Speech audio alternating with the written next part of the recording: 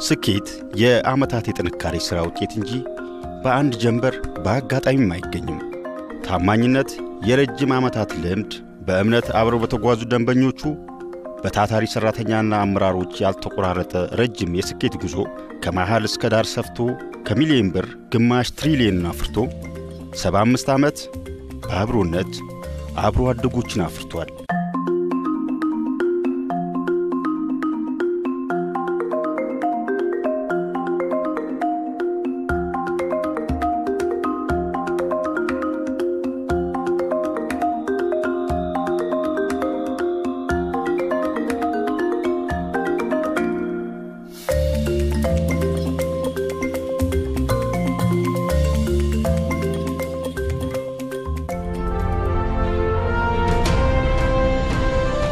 በኢትዮጵያ ዘመናዊ የባንክ አገልግሎት ከጀመረ 110 ዓመታትን አስቆጥሯል። በውጪና በኢትዮጵያ መንግስት የተለያዩ አደረጃጀትና ስያሜዎች እየተሰጠው የዘለቀው አገልግሎት በነሐሴ 1934 ዓ.ም የዛሬውን የኢትዮጵያ ንግድ ባንክ ወለደ። መነሻ ካፒታሉም 1 ሚሊዮን የማሪያ ትሬዛ ብር ነበር። አቶ ተክሌ ዓለምነህ ይባላሉ። በኢትዮጵያ ንግድ ባንክ ለ33 ዓመታት በባንኩ የብድር ክፍል ሰርተዋል።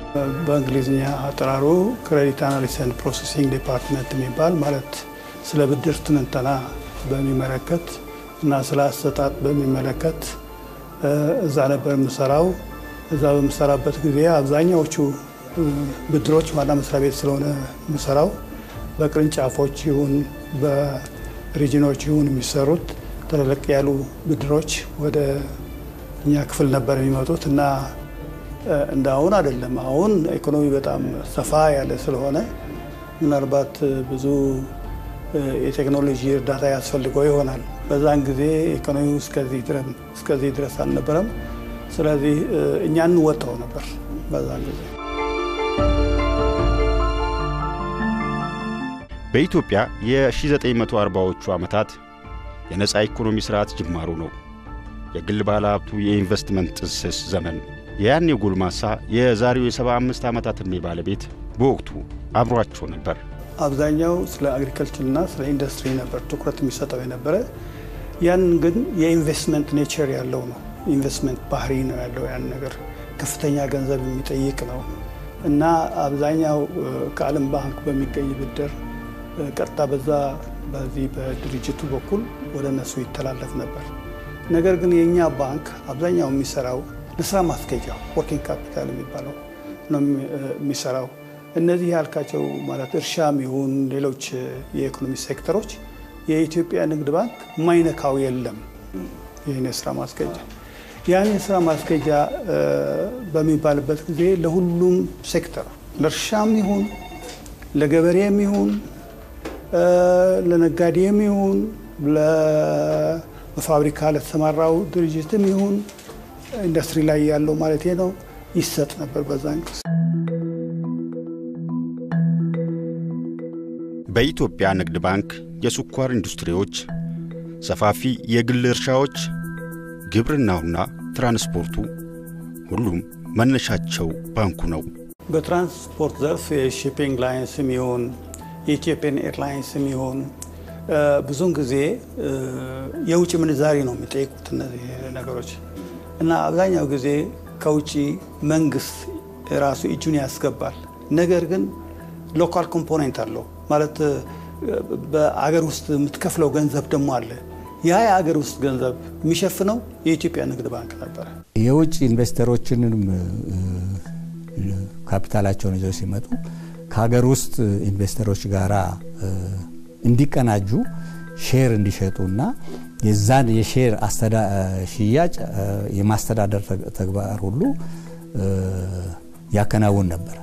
በዚህ መሰረት በወቅቱ ተጀምረው የነበሩና በቀጣይነትም የነበሩት እንደ ወንጂ ስኳር ፋብሪካ CBE፣ እንደ ቴንዳሆ ፕላንቴሽን፣ እንደ ኢንዶ ቴክስታይል ኩባንያ፣ ሳቢያኖ ዩቲሊቲስ ወዘተ የመሳሰሉትን ሁሉ አንድም በሼር ሽያጭ የሀገር ውስጥ ባለሀብቶች እንዲካፈሉ በማበረታታትና የአክሲዮኑንም ሽያጭና ግዢ ፋሲሊቴት በማድረግ በማቃለል ተግባር ላይ ተሰማርቶ ከፍተኛ አስተዋጽኦ አድርጓል።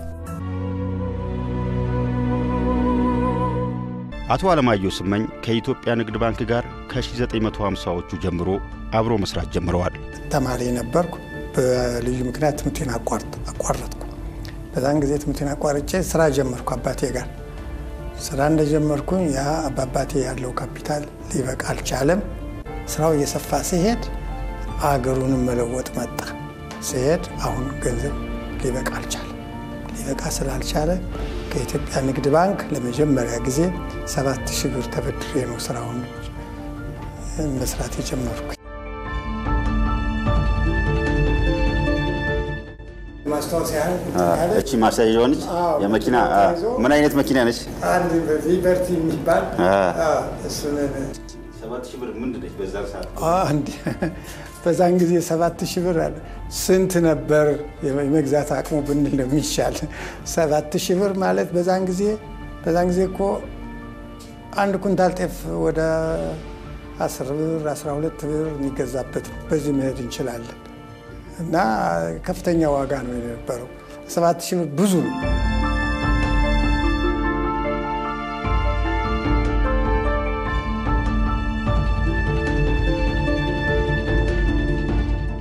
የወቅቱ ኢትዮጵያ መንግስት ኢትዮጵያውያን በንግድና ኢንቨስትመንቱ እንዲሰማሩ ከፍተኛ ፍላጎት ያሳየበት ነው ጊዜው። በዛን ጊዜ ሀገር ፍቅር ላይ ንግግር የሚያደርጉ አንድ ትልቅ ሰው ነበሩ እና ኢትዮጵያዊ ካልሆነ የውጭ ሀገር ሰው እንዳይገባ ተባለና አጋጣሚ ሆነ እሑድ ቀን ነው ስገባ መጡ። ሚኒስትር ናቸው አቶ መኮንን የሚባሉ መኮንን አተወልድ የሚባሉ ሚኒስትር ናቸው። እዚያ ስቴጁ ላይ ወጥተው ኢትዮጵያውያኖቹን የሚሰጡት ምክር ከፍተኛ ነበር። እናንተ ኢትዮጵያውያኖች ለምንድን ነው ወደ ስራ ማትገቡት? ስራው የውጭ ሀገር ሰው ብቻ ይዞታል። ኢትዮጵያውያኖች ለምንድን ነው ብለው በተለይ ወደ ውጭ በመላክና በማምጣት ያለውን ምሳሌ እየጠቀሱ ሌላው አንድ የጠቀሱት ምሳሌ ምንድነው? ቡና ምናመርት እኛ ነን። ቡናውን ምናመርት ምንጠጣም እኛ ነን። ግን ቡናውን የሚነግደው ሌላ ነው እና በዚህ በኩል ባካችሁ ጠንክራችሁ ስሩ። ገንዘብ አለ፣ ዕውቀቱም አለ፣ በራችን ክፍት ነው የሚል ምክር ስለሰጡ ያቺን ምክር በመቀበል ነው ወደዚህ ስራ ለመጣ የቻልኩት። አቶ አለማየሁ በ1960 ዓመተ ምህረት ከያኔው የኤርትራ ጠቅላይ ግዛት ወደ አዲስ አበባ መጥተው ወደ ቆዳ ኢንዱስትሪው ተቀላቀሉ። አንድ ጓደኛ ነበሩኝ አቶ ሰይድ የሚባሉ። ሁለታችን ሸርካ ሆነን ይሄን ጀመርን አዲስ አበባ እንደመጣን አሁንም እኔ እና እሱ የመጀመሪያ ኢትዮጵያውያን ነን ጥሬ ቆዳ ወደ ውጭ ሀገር በመላክ። በዛን ጊዜ ከኛ በፊት የነበሩት የውጭ ሀገር ሰዎች ናቸው።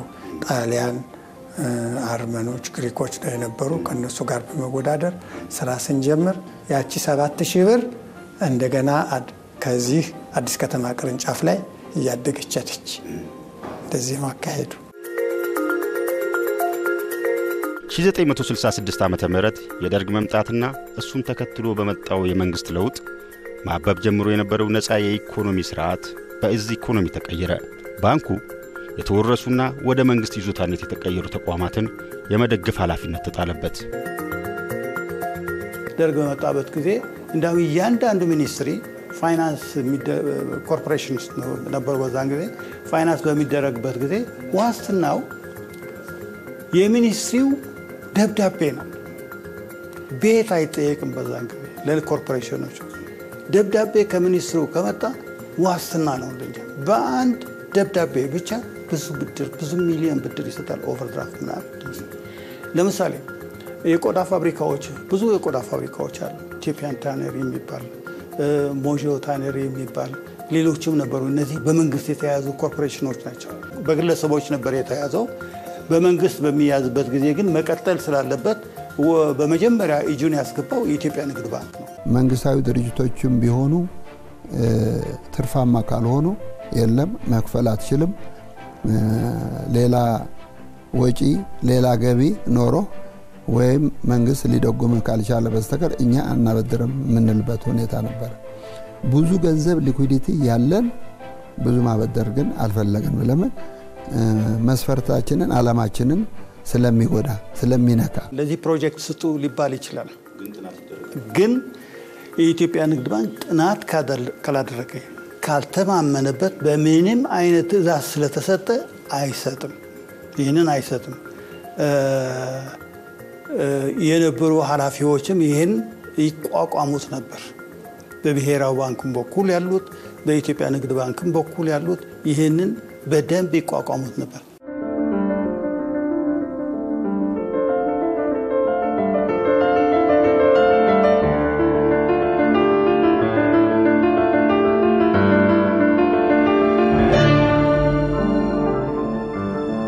የደርግ መንግስት ውድቀት በኢትዮጵያ ነፃ የኢኮኖሚ ስርዓት እንዲያብብ መሰረት ጣለ ይህን ተከትሎ የሀገር ውስጥም ይሁን የውጭ ባለሀብት በሰፊው መሰማራት ጀመረ ጊዜው ባለሀብቱ ያለምንም ገደብ አቅም በፈቀደ የተመቻቸውን የኢንቨስትመንት ዕድል ተጠቅሞ ወደ ስራው የገባበት ነው በሰፊው በኮንስትራክሽን ዘርፉ መሰማራት የጀመረው በ1986 ዓመተ ምህረት ጀምሮ ነው ማለትም ላለፉት 25 ዓመታት ነው አሁን እየሰራ ያለው የኮንስትራክሽን ዘርፍ አንደኛ በመንገዱ ዘርፍ ነው ሁለተኛው በህንጻ ግንባታ ዘርፍ ነው ሌላው የሪል ስቴት ዴቨሎፕመንት ዘርፍ ነው ሶስቱ ናቸው ትላልቅ የሥራ ዘርፎች ተሰማርቶ እየሰራ ያለባቸው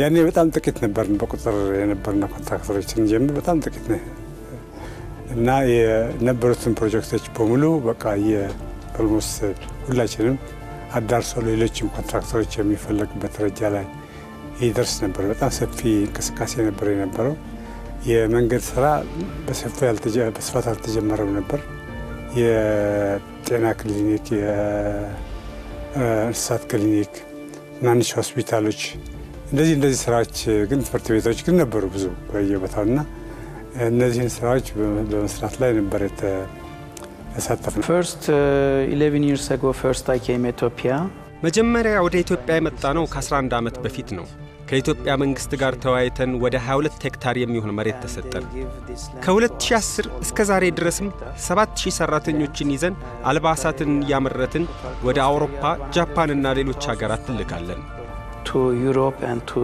Japan or to other market ዛሬ በኢትዮጵያ ከዓመት ዓመት እየተሻሻለ የመጣው የዜጎች የቁጠባ ባህል መዳበር እንደ ኢትዮጵያ ንግድ ባንክ ላሉ የዘርፍ ተዋናዮች አቅም መጎልበት ምክንያት ሆኗል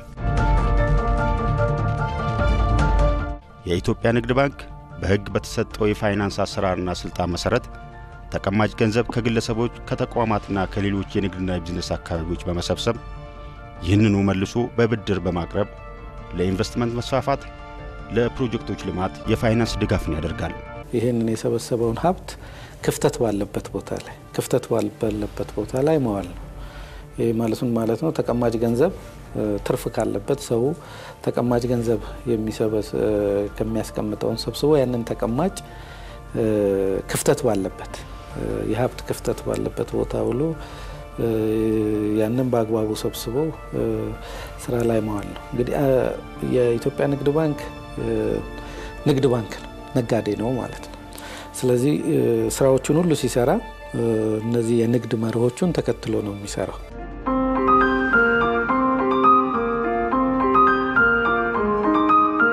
በሀገሪቱ በተለያዩ ክልሎች እየተስፋፉ የመጡና በግል ባለሀብቱ የሚከናወኑ የግብርና ልማት ስራዎችና ምርታማነት ጀርባም የኢትዮጵያ ንግድ ባንክ የፋይናንስ አቅርቦት አለ ሲጀመር የነበረው በትንሽ ነገር ነበረ አሁን ትራክተሮች አሉ መካናይዝድ ነው በተቻለ አቅም ምንድነው ዘር መዝሪያ አለ መስመር መውጫ አለ መድኃኒት መርጫ አለ ይሄ ሁሉ በድጋፍ ከንግድ ባንክ ጋር ተጋግዘን ነው ለምሳሌ ትራክተር እንትን ሲለኝ ትራክተር ንግድ ባንኩ እንዲገዛልኝ ይሄዳሉ አመለክታለሁ ትራክተር ይገዛሉ በመስኖ መስራት ስንፈልግ የመስኖ ግድብ ያው ጥናቱን አስጠንታ ሰርተት ሄዳለ ባንክ ይሰጣል ባንክ ይሰራል የሰራውን ደግሞ እንደዛ ተመልሳለ እኔ ደግሞ አንድ ባንድ እንደዛ ከፍ ባልኩ ቁጥር ከአንድ ወደ አንድ በወጣ ቁጥር የግድ ወይ ሁለት ሰው ወይ ሶስት ሰው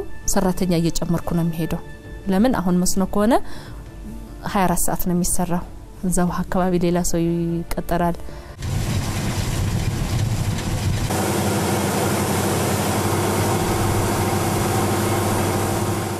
እጅግ በጣም ነው የሚያግዘው የሚረዳው። ለምሳሌ አንተ ሰርተ መጨረሻ ላይ ነው የምትደክመው። ዘሩን ታወጣለ፣ መድኃኒቱም ትገዛለ፣ ምርጥ ዘር ሁሉ ነገር ማዳበሪያም ታዘጋጃለ፣ የሰራተኛም እየከፈልክ ትመጣና ልክ ምርቱ ሊደርስ አካባቢ ሲራሱ የምርት ስብሳቡ ጊዜ ያኔ ነዳጅ ያስፈልጋል፣ ያኔ ከፍተኛ ሰራተኛ ያስፈልጋል። ያኔ የሚቀርበት በረሃ ላይ የሚቀርበት ጊዜ አለ ማለት ነው በገንዘብ እጥረት ምክንያት። ስለዚህ ንግድ ባንክ ለእርሻ እጅግ በጣም አስፈላጊ ነው።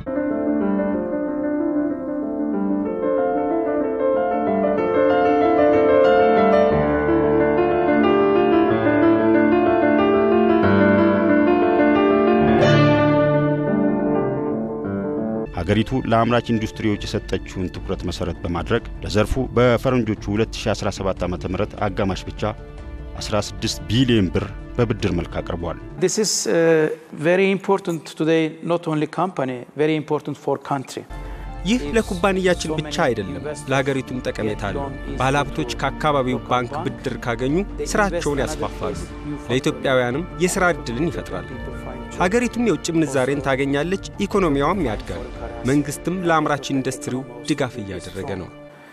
And I feel really Ethiopian economy very fast growth and really government give big support to industry.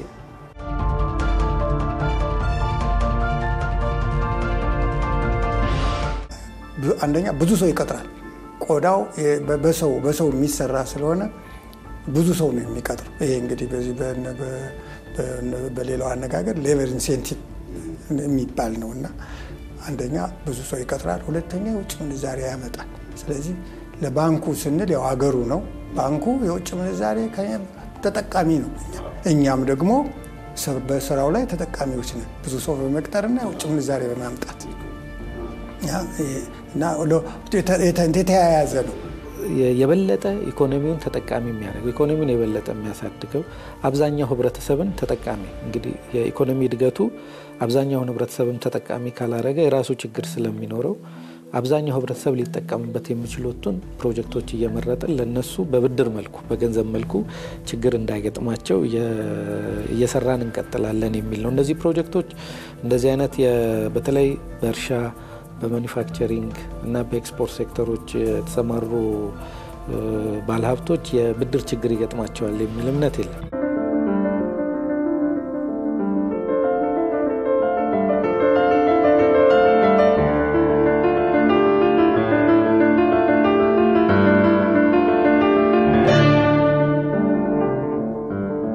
ምን ይዛቸው ፕሮጀክቶች ሳናስበው በቢሊዮኖች መሆን ጀመረ። 2 ቢሊዮን 3 ቢሊዮን አሁን በ10 ቢሊዮኖች ውስጥ ነው እንሰራና አሁን በጣም ረጅም አመት ነው ከኮመርሻል ባንክ ጋር እየሰራ ነው እና ከትንሽ ጀምረን ለዚህ እድገት ደረጃም የኮመርሻል ባንክ ትልቅ አስተዋጽኦ አለው ብዬ አስባለሁ። ብዙ ጊዜ ወርኪንግ ካፒታል እየሰጠን ያለው እንደውም ትልቁ ባለቤቶቹ ከምናገኘው የተሻለ አድቫንስ ከባንኩ እያገኘና ያለ ነው። ስራውን ለማንቀሳቀስ የሚረዳን እንትኖች አንደኛው እሱ ነው። ሌላው ደግሞ የነዚህ የኤልሲ ፋሲሊቴት የማድረግ ጉዳይ ነው። በተለይ በአሁኑ ሰዓት ደግሞ ትልቁን እንትን ያዘልን እሱ ነው። ማለት ገንዘቡን ብታገኘው ከውጭ የሚመጡትን እቃዎች ገዝቶ ለማስገባት ግዴታ የፎሪን ከረንሲ ይፈልጋል። ኤልሲ ካገዝተ ለማስገባት በዛም ዘርፍ ባንኩ ትልቅ አስተዋጽኦ እያደረገልን ያለው።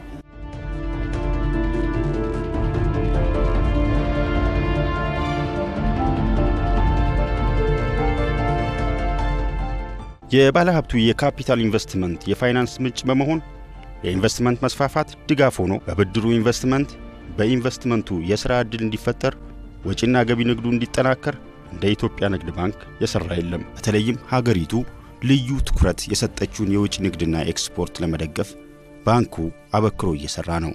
ከዓመት ዓመት እየጨመረ አሁን በአንድ ዓመት ጊዜ ውስጥ ወደ ኢኮኖሚው የምናስገባው የብድር መጠን ከ100 ቢሊዮን ብር በላይ አልፏል። ግን ትልቁ ደግሞ ፈተና ያለው ጎን ለጎን ኢኮኖሚ በጣም በፍጥነት እያደገ እየሄደ ስለሆነ የብድር ፍላጎቱ ደግሞ በከፍተኛ ደረጃ ነው እየጨመረ ሄደው። እንግዲህ ሁለት አማራጮች ነው ያሉት። ቀደም እንዳነሳሁት ሁሉንም የብድር ፍላጎት ማሟላት ከፍተኛ ነው የሚሆነው። ስለዚህ የምናደርገው ነገር የበለጠ ኢኮኖሚውን ተጠቃሚ የሚያደርገው ኢኮኖሚውን የበለጠ የሚያሳድገው አብዛኛው ህብረተሰብን ተጠቃሚ እንግዲህ የኢኮኖሚ እድገቱ አብዛኛውን ህብረተሰብን ተጠቃሚ ካላረገ የራሱ ችግር ስለሚኖረው አብዛኛው ህብረተሰብ ሊጠቀምበት የሚችሉትን ፕሮጀክቶች እየመረጠን ለነሱ በብድር መልኩ በገንዘብ መልኩ ችግር እንዳይገጥማቸው እየሰራን እንቀጥላለን የሚል ነው። help and support more than important money and if they open on time LC for raw material ለኔ ድጋፍና ክትትል ከገንዘብ በላይ ነው። የውጭ ምንዛሬ በመንፈልግበት ጊዜ በራቸው ክፍት ነው። የጠየቅነውን ነገር ፈጥነው ይፈጽሙልናል። በተደጋጋሚ የንግድ ባንኩ አካላት እየመጡም ይጎብኙናል። የፋይናንስና የብድር ድጋፉም ጥሩ ነው። በዚህች ሀገር ንግድ ባንክ ያገሪቷ ዋነኛ የደም ስርና ትልቁ ባንክ ነው። and commercial bank really like country heart, you know, like very big bank also give support to big support to manufacturing sector. እኔ ከዛን ጊዜ ጀምሮ እስካሁን ንግድ ባንክ ብቻ ነው ያለሁት እና በዛን ጊዜ ንግድ ባንክ እንደጀመር ብዙም አልተቸገርኩም በእውነት በብድሩ ብዙም ውጣም ወረድም ብዙም የለውም። እንግዲህ በሙሉ እኛ የሚበዛው ውጭ ነው ኤክስፖርት ነው እኛ የምንሰራው። አሁን ግን ወደ ሀገር ውስጥ እየገባን ነው። አውሮፓም አሁን በተለይ በአሁኑ ጊዜ ወደ ኤሽያ ቻይና ነው አሁን ትልቁ ገበያ ያለ። ግን መጀመሪያ እኛ ስንጀምር ከአሜሪካ ጀምሮ አሜሪካ ምንልክ ነበር በዛን ጊዜ ጥሬ ቆዳ አሜሪካ እንልክ ነበር። ከዛ ወዳለቀለት ቀጠል ከዚያ በኋላ ቀድም እንዳልኩት ወደ ጫማ ገባን። አሁን ጫማውን ደግሞ በተወሰነው መልኩ ጫማ ፋብሪካ አቋቁመን እንዲሁ መላክ ጀምረናል።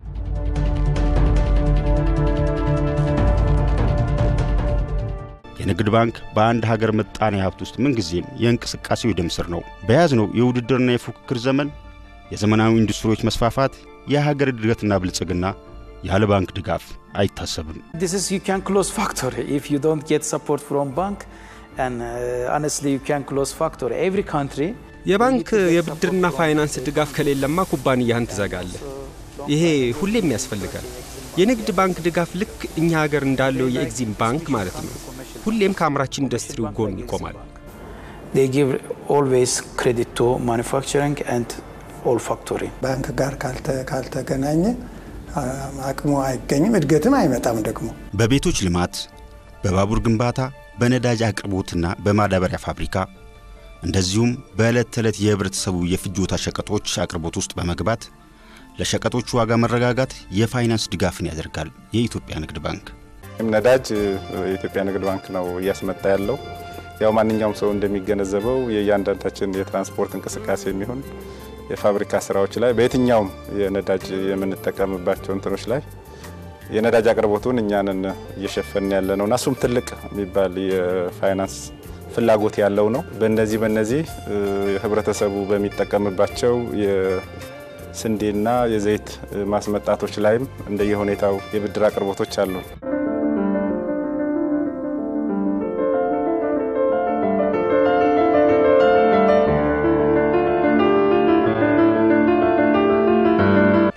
አሁን ተመራጭ የቱሪስት መዳረሻና ዓለም አቀፍ ኮንፈረንሶች እየተበራከቱ በመጡባት ኢትዮጵያ ባንኩ ለአገልግሎት ዘርፉ ለሆቴልና ቱሪዝም ኢንዱስትሪው ትኩረትን ሰጥቷል።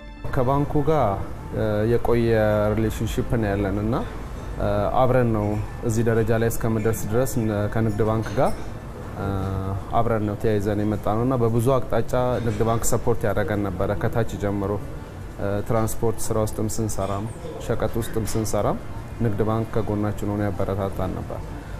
ሞር ግን አሁን ይሄንን የሆቴል ፕሮጀክት ስራ ውስጥ ከገባው ጊዜ ጀምሮ ግን ከዚህ ደግሞ በበለጠ ሁኔታ ጥሩ ሪሌሽን ያለንና በግል ባለሀብቱ የግል ጥረትና ፋይናንስ ብቻ እውን ሊሆኑ ቀርቶ የማይታሰቡ ፕሮጀክቶችና ኢንቨስትመንቶች የባንኩን የረጅምና የመካከለኛ ጊዜ የብድር ስርዓት ተጠቅመው ውጤታማ ሆነዋል። ሴክተሩ በጣም አስፈላጊ ነው ለሀገር። ምክንያቱም ብዙ ኮንፈረንሶች ብዙ ሆቴሎች በተሰሩ ቁጥር ብዙ ኮንፈረንስ ይዞ የመምጣት እድልም አለው። ያ ደግሞ በራሱ የዚህ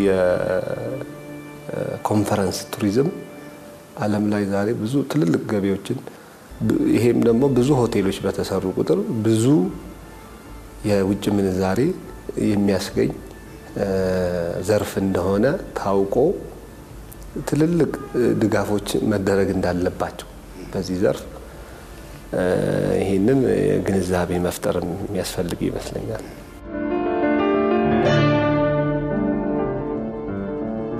የረጅም ጊዜ ፕሮጀክት ሎን ሰጥቶን ኢንተረስቱን ከሌሎች ባንኮች በተለየ ሁኔታ ኢንተረስቱ ባነሰበት ሁኔታ ሰጥቶን እያበረታታን ያለውና ንግድ ባንክ ለዚህ ሆቴል ትልቅ የጀርባ አጥንት ነው ብዬ ነው የማስበው። ምክንያቱም እንደዚህ አይነት ትልልቅ ፕሮጀክቶች በትልልቅ ባንኮች ካልተደገፉ መቀጠል አይችሉም። ስለዚህ ከዚህ ከኢንተረስት ሬትም አንፃር ዝቅተኛ ከመሆኑ እንደዚሁም ደግሞ ትልልቅ ፋይናንሶችንም ስንፈልግ ደግሞ ሌሎች ባንኮች ፋይናንስ ማድረግ ስለማይችሉ ትልቅ እገዛን ያገኘ ነው።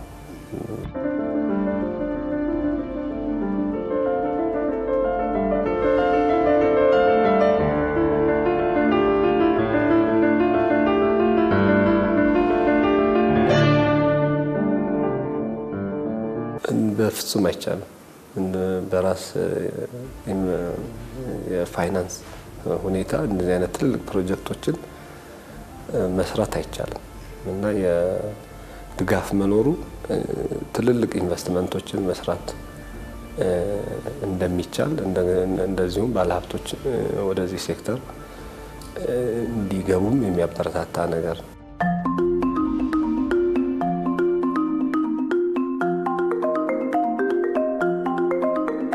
የኮንስትራክሽን ኢንዱስትሪው በፍጥነት እያደገ ካለባቸው ሀገራት አንዷ በሆነችው ኢትዮጵያ እስከ 500,000 ለሚጠጉ ኢትዮጵያውያን የሥራ ዕድልን ፈጥሯል። የኮንስትራክሽን ዘርፉ ደግሞ ብዙ ሰውን የሚያሳትፍ ዘርፍ ነው። ስለዚህ በኮንስትራክሽን ዘርፍ ውስጥ ኢትዮጵያውያን ገብተው መንቀሳቀሳቸው መስራታቸው ለሀገሪቱ ከፍተኛ የሆነ ጠቀሜታ ነው ያለው።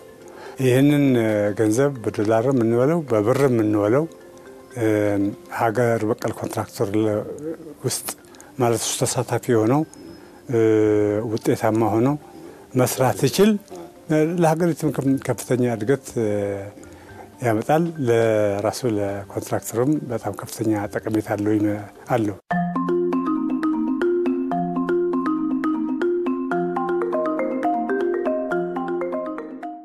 በራስ አቅም በኢትዮጵያውያን ሀብትና ጉልበት የሚሰሩ ታላላቅ ፕሮጀክቶችን ነድፋ በስራ ላይ ያለች ሀገር ናት ኢትዮጵያ። ይህ ከድህነትና ኋላ ቀርነት አላቆ ወደ ብልጽግና የሚያመራው መንገድ ነው።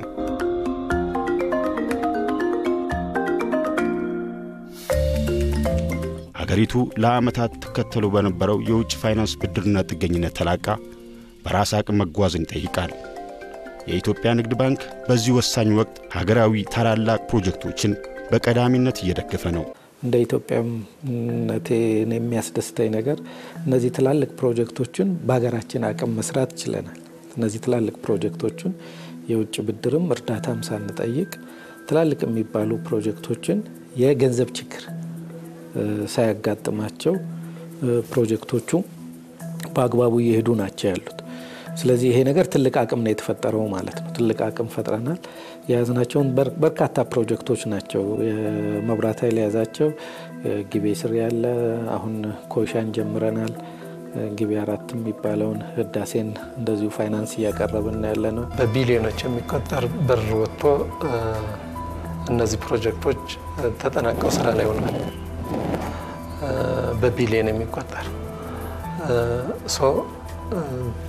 በጥቅሉ እነዚህ ከ97 ዓመተ ምህረት በኋላ የተገነቡ ኃይል ማመንጫ ጣቢያዎች የኢትዮጵያ ንግድ ባንክ አሻራ ያለባቸው ናቸው።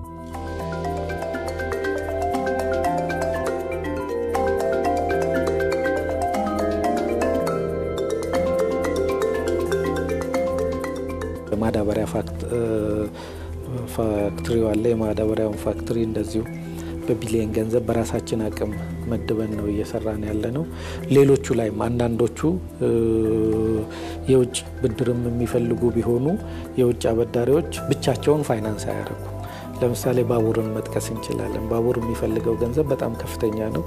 በውጭ ብድርም ብንሰራው 100% በውጭ ብድር ብቻ ሊሆን አይችልም። ባለፉት 36 ዓመታት የባንኩ ሀገራዊ የልማት ፕሮጀክቶች የፋይናንስ ድጋፍ በ50 እጥፍ አድጓል።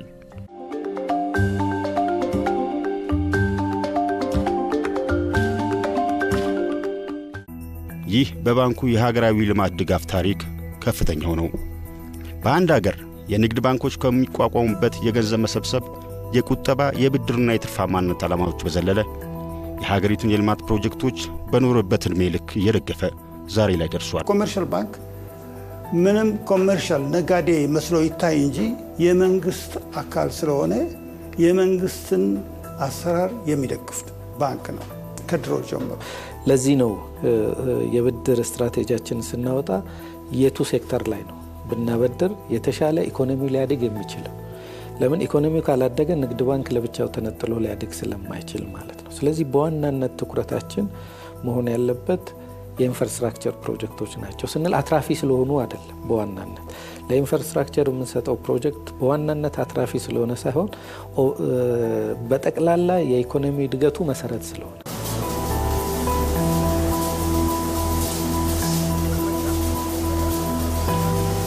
ያ ቀደም የነገርኩት የመጀመሪያ ቆዳ ትልቅ ፋብሪካ ሆኖ ብዙ ሰራተኛ ይዞ ነው ያለ እና እዚህ ጋር ለማወዳደርም ያስቸግራል እና በጣም እድገቱ ከፍተኛ ነው ለማለት ፈልጌ ነው። በእኛ አመለካከት ትክክል ነው። ከባንኩ ጋር አብረን አድገናል ነው የምንል። እንግዲህ በእኛ ተደጋጋፊ ነን።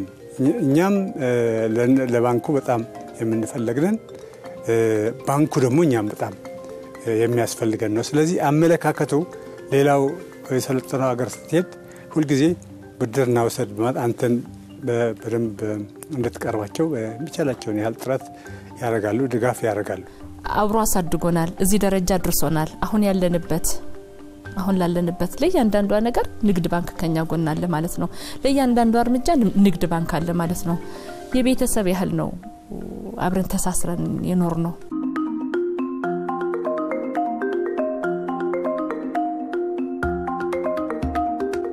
የትኛውም ባንክ ማለት ይቻላል ትልቁ ዋናው ሀብቱ የደንበኞቹ በባንኩ ላይ ያለው እምነት ነው። እኛም ሞቷችን ለዚህ ነው ሁሌ የሚተማመኑበት ባንክ በሚል ያንን እያሰራን ያለ ነው። በቫሉም የመጀመሪያው ደረጃ ከኢንቴግሪቲና ከትረስት ጋር ተያይዞ ያሉ በምንም መልኩ የማይሸረሸሩ ቫሎች ናቸው። ትርፍም ቢያሳጡን የእምነቱ ነው ትልቁ።